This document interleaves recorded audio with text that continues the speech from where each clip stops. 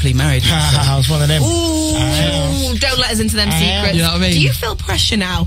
Like, are you like, right, do I need to get married and have kids? And Nah.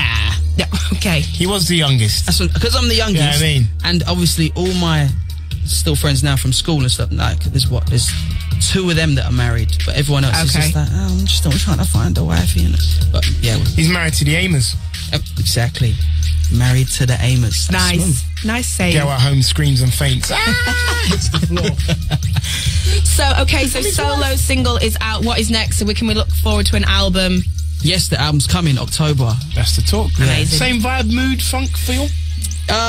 Yeah, well, you know, it's got a bit of a mix because, like, I've grown up listening to Michael Jackson, James Brown, Sammy Davis Jr., like some of the best showmen of all time, and I just wanted to mix it up, put a bit of soul in there, R&B, reggae, like acoustic vibe. Like, there's a good mix on the album. Obviously, still within the pop vibe, but still them nice additives of from places I've been and music I've enjoyed from Music around to the world. backflip too or no?